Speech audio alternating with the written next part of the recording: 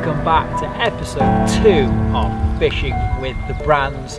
You join me down at a place called the Boathouse Fisheries near Bridgnorth, which is a brand new day ticket that's due to open in the next couple of weeks. It's an amazing old sort of estate mere, beautiful looking lake, big old rickety boathouse on it, stocking of about 120 carp, 10 of those are 30s, 70 of those other ones are 20, so a really nice stock of fish. It's a very independent setup here at the Boathouse Fisheries. They've got 25 stock ponds on site. It used to be a big trout fishery and trout farm, so they've converted it all into stock ponds for carp, so they can hand pick the very best fish to go in the actual fishing lake. So when you're fishing here, you know you're going to be fishing for the best looking fish that you can find, and I've seen some pictures already and they are incredible fish. So the plan of action for this session, we're here for 24 hours.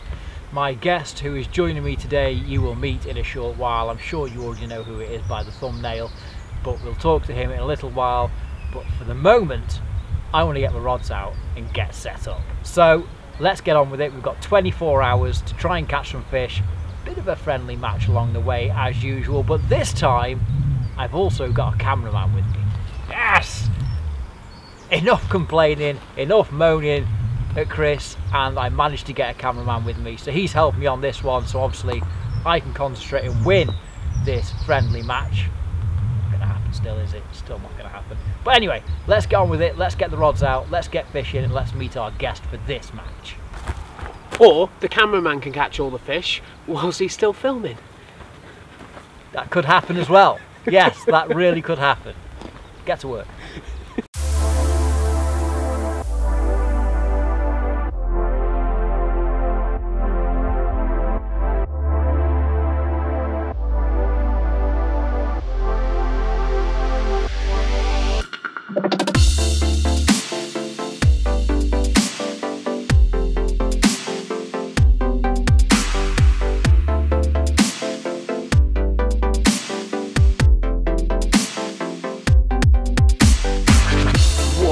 Amazing opportunity. Hooked up with John from HF Angling and Nige, and we've come down to something really quite special, the Boathouse Fishery. I'd not really heard of it before. John got in touch and said, "Do you fancy coming on a session with me here?" And I'm so glad I took him up on the offer. Met up with Alex, the fishery manager, and John, the owner. Both lovely gentlemen, gave us some time, showed us around, and I really am in awe of the place. Not only is the stock incredible, 160 sort of hand-selected fish, it's just a slice of paradise. It's right deep in rural countryside. The swims have been finished impeccably well, and I'm itching to get fishing. We've done a little draw, pulled a piece of wood chip from Nigel's hand. I did win the draw, and I'm going to head into that bottom corner there. So without further ado, I'm going to go and load the barrow up, get around there, and very, very discreetly just drop a couple of rigs in the water, because I've already noticed a little bit of coloured pluming and stuff, and there might be a quick bite on the cards if I'm lucky.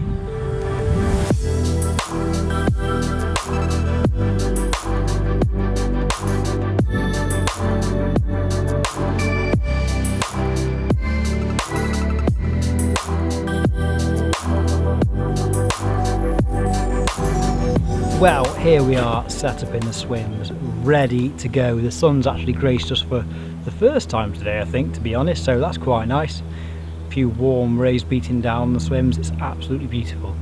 So I'm actually in the right hand swim, which is next to the boathouse.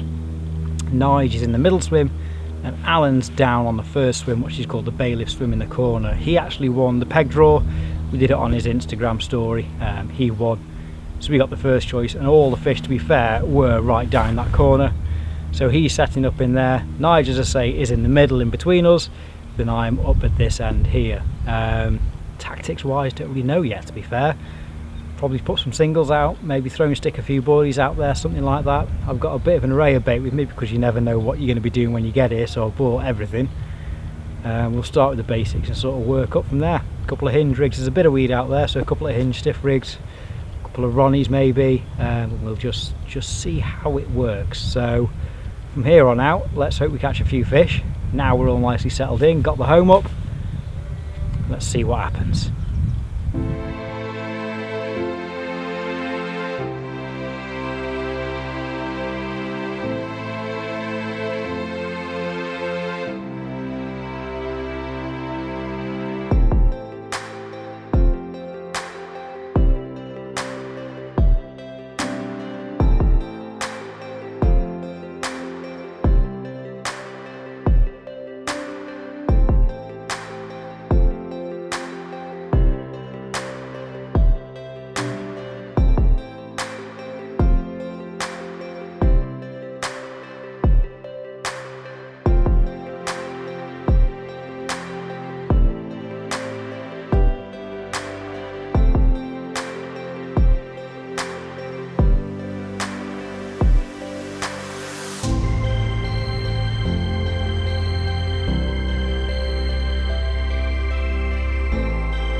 Well, it got dark here very, very quickly. This place is pretty much all on its own. There's nothing else around here.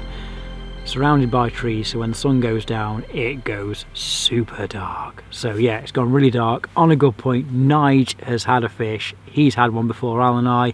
Had it at range, lovely, low 20 mirror, mega fish. Really, really happy for him. Just need Al or me to catch a fish next. But before we do anything else, we're going to have a mega barbecue, have some lovely food. Nige is going to be the chef for us tonight, thank God, because if it was me cooking, it wouldn't end very well for any of us. So Nige is going to cook us up a mega barbecue. We're going to chill out, have a couple of coffees, and get ourselves ready for the night ahead. So yeah, that's it for me for the time being. Hopefully you'll see us very soon with some more absolutely mega fish from the Boathouse Fisheries. But for now, let's get some food and settle in for the evening.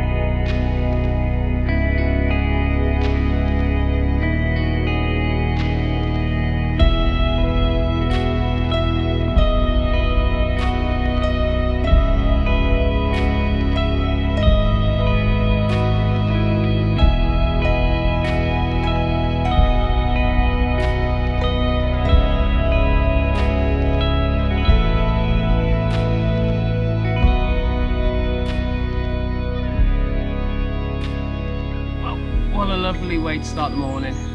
The sun just poked its head out from behind the clouds. Seen a few fish moving, so chucked a couple of zigs at them, and almost straight away this has gone off. Now we're here filming a piece for John versus the Brands, fishing a match against Alan. I've come along to referee the match and help John with the filming, but unfortunately John's been behind the lens most of the day and last night as well. Yeah, it's been great. Been brilliant. What are you saying, John? Yeah, well done, mate. Thank you. Great. Love videoing you. Brilliant, do you want to start catching some soon and we can get the video started properly? I might do, mate. Yeah, just waiting for you to stop catching them, to be fair, mate. Yeah.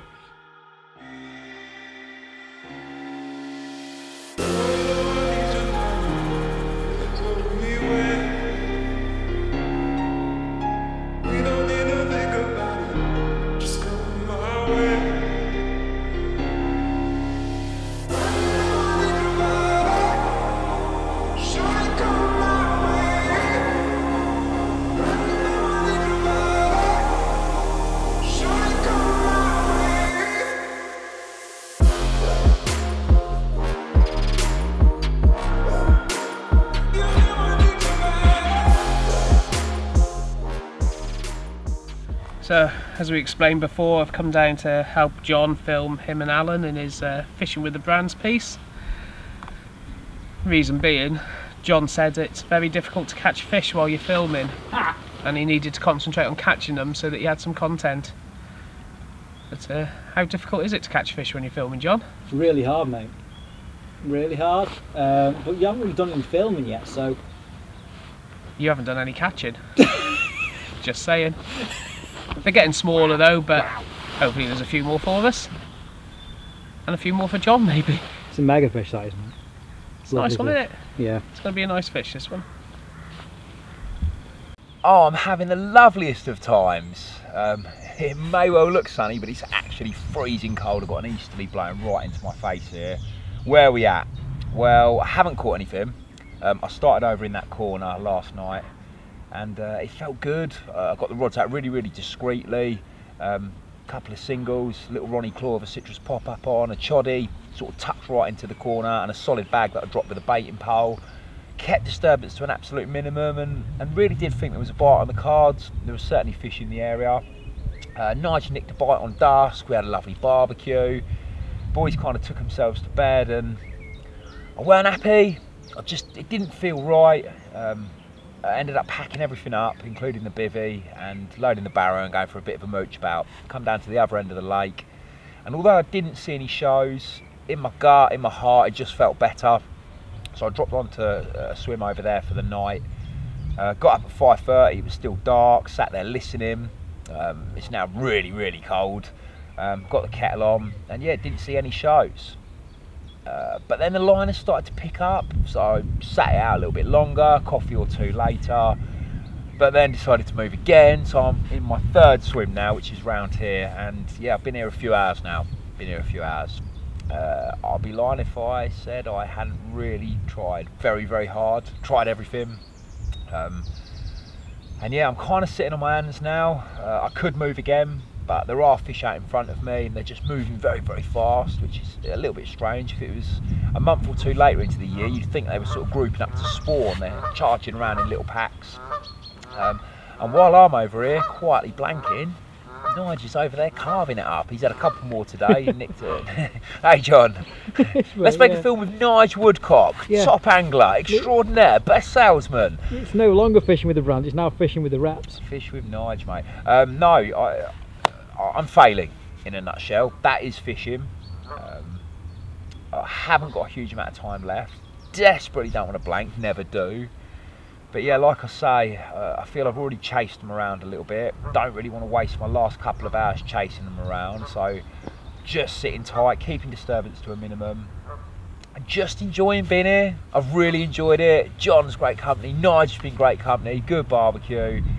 And yeah, I'm just enjoying being back out fishing again and able to do nights. For that, I'm very grateful.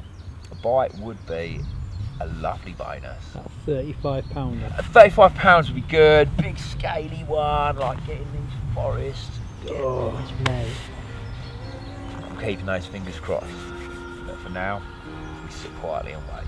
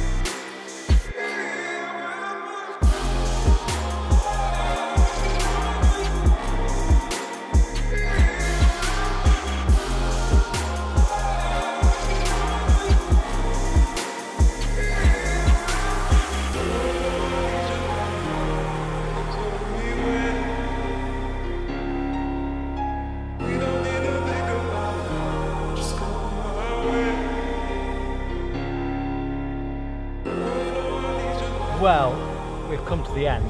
This is it. Alan has pulled it out of the bag, as Alan does, and bagged an absolutely mega fish. Just about though. Yeah. Just about. Probably an original as well, we think. Looking at it. It's a mega coloured carp. Absolutely mega colour. A bit of an orange tinge to it. And a great reward for a lot of effort and work that has gone into this session, let me tell you. So yeah, big thank you, Alan. Thank you, mate. Loved it. Really enjoyed it, and hopefully you'll invite. Easy. Hopefully you'll invite me back again. Always, mate. You're welcome anytime. Next time I'm coming your way, though. That's without a doubt. Let's do it. Thank you all for watching, and we will see you in the next one. Bye, everyone.